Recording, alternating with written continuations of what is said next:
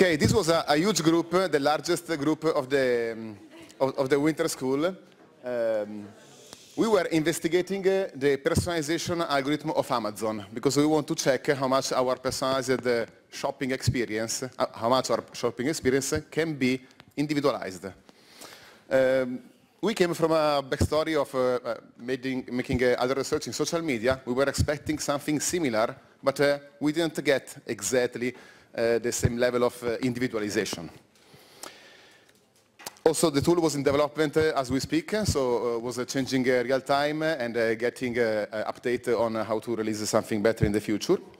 Our research questions were mostly on how we can understand what is offered to us, if the price is fair, if something that is in our interest is hidden to us, or if by some kind of stereotype in the system or in the humans in Amazon, we can get unfair treatment. The dynamic pricing was our, let's say, holy grail. We want to see why the price changed and try to figure it out if for personal data, and therefore discrimination, you can get a worse price than someone else.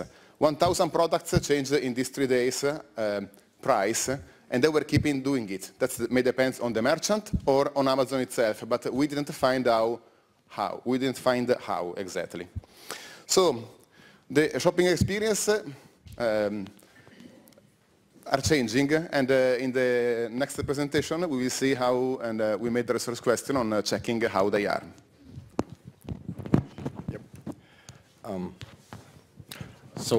Yeah, our small team was devoted to answering a question whether the operating system of a user's computer affects the search results, the Amazon search results.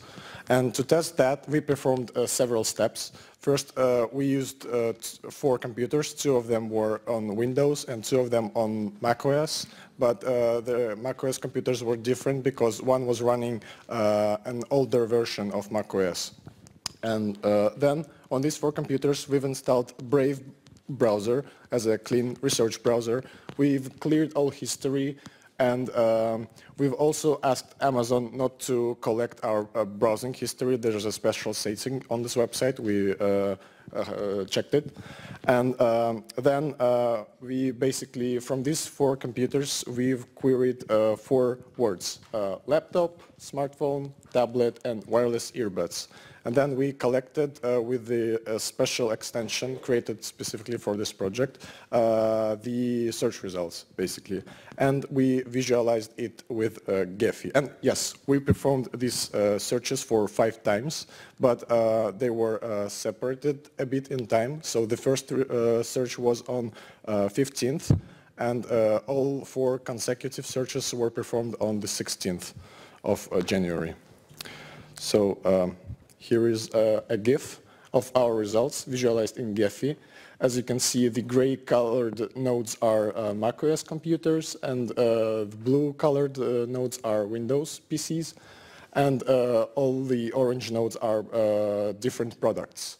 And on the first day, we've collected some data that corresponded with our theory that the search results are in fact very personalized for a different operating system, as the newest version of macOS got a lot of unique products. But on the second day we could not completely repeat that. But overall, between the 5 searches that we performed, in 3 of them macOS-based devices got some unique products. Way more unique products than Windows computers did. So this is our main finding, yes.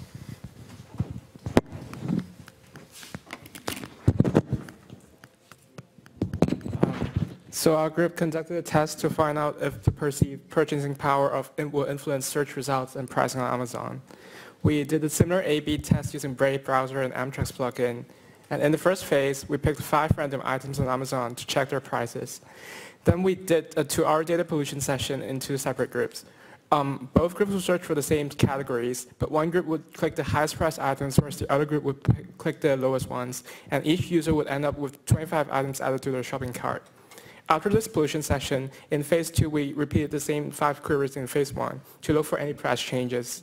Then in phase 3, we treat browsing and adding to cart as 2 separate variables. We try to replicate the price hikes and drops observed in phase 2, but without the browsing behavior, just by adding the items directly into our carts.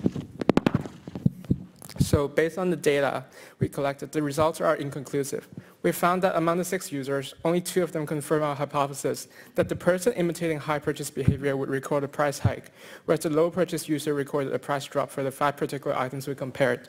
But meanwhile, the 4 other users showed random price changes. In addition, in the phase 3, we found that adding items to our cart does not replicate the price changes we observed in phase 2. Therefore, based on the existing data, it seems to suggest that adding items to cart likely does not play a role in influencing the price changes we observed in the initial test.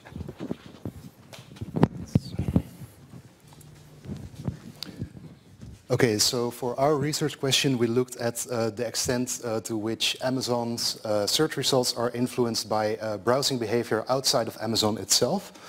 To set this up, we ran 5 different queries that you can see on the slide here. We did it once with just a clean research browser without any pollution of the data. We did it once with 15 to 30 minutes of browsing websites related to our topic. And we did it again with 1 hour of searching.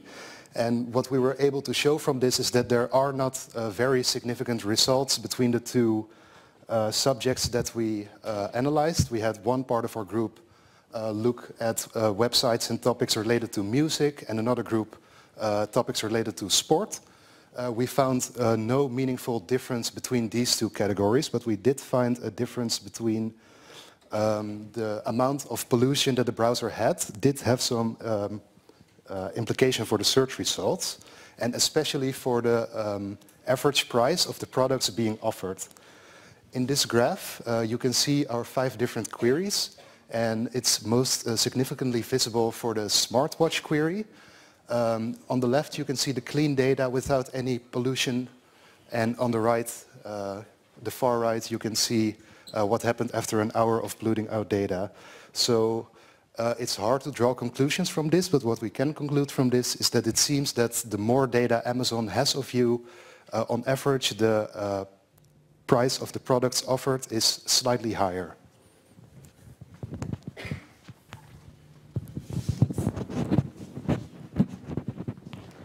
So my group focused on the product diversity, and we tried to answer the research question, to what extent is the diversity of products on Amazon.com reflected in different regions? And to find out, we performed different clean searches also in the Brave browser, so there was no personalization from our previous searches on anything that would interfere with the data. And the only thing that would differ between those different searches would be that we would set the delivery region to either Northern California, Southern California, East Missouri, or West Missouri. And then we would query for candle, coffee, lamp, nail polish, mouse, and PlayStation. We screenshotted the Amazon result pages and then used the Amazon tracking expose tool to collect the data and kind of put it in spreadsheets, and then we would use those spreadsheets and would put them either in Tableau and also in Gephi to create visualizations and to find out how the shopping spaces differ in different regions. And as an example, we put this visualization here that is made with Gephi, and this is just for the search query nail polish. And those blue bubbles all resemble a product. So you can see that for which region the products would show up. So the ones in the middle were most likely would have shown up for all the different regions, and the ones on the side were like very unique and would only show up in one certain region. So for this example, you can see that in East Missouri, there were a lot of unique products, and for example, Southern California only had one unique product.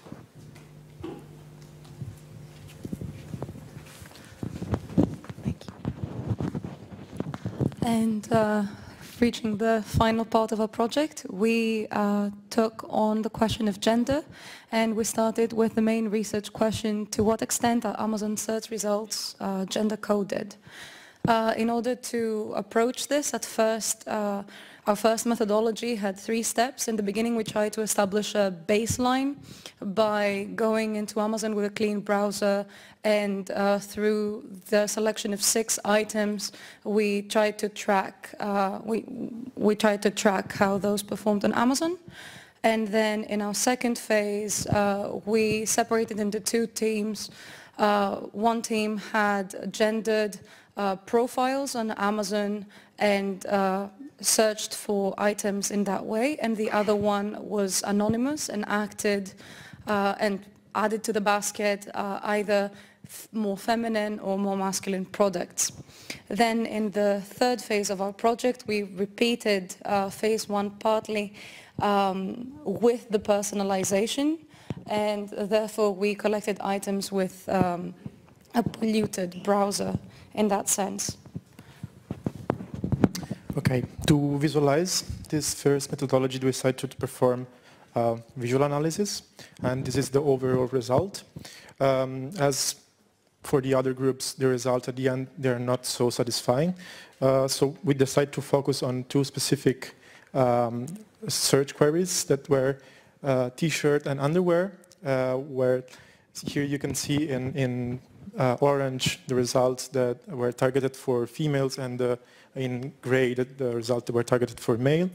And as you can see, for both, like for the 3 of the users that we use, so not logged in, female and male, in the first case of t-shirt, they are going to receive only results targeted for males.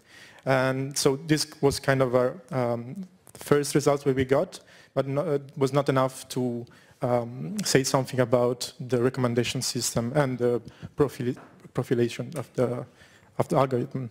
So we decided to perform a second different methodology to understand. And therefore we moved on to a secondary question, which was how do results vary based on different Amazon algorithms? And if one picks gender-coded items, does Amazon then make gendered recommendations based on their basket or cart? Therefore, following this logic, we looked at the separate algorithm determining recommendations for users that have already put items in their baskets, and then try to see if those are explicitly gendered. And actually we found out that this methodology worked, in the sense of these 2 graphs shown that as she said, we manually code which are the products that are recommended for women and for men, and they're explicitly said in the description of the product. And as you can see, for the female result, at the beginning you have kind of a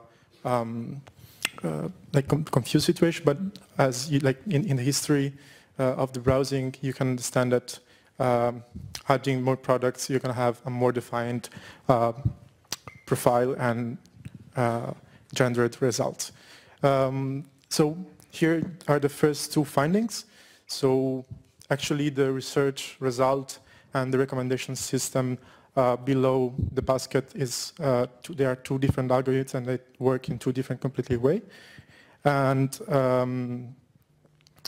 in the second, in the recommendation system, the products are personalized. After this, we decided to go back to our first research question and to start to research the product that we searched at the beginning, to understand in the research box, to understand if something was changing.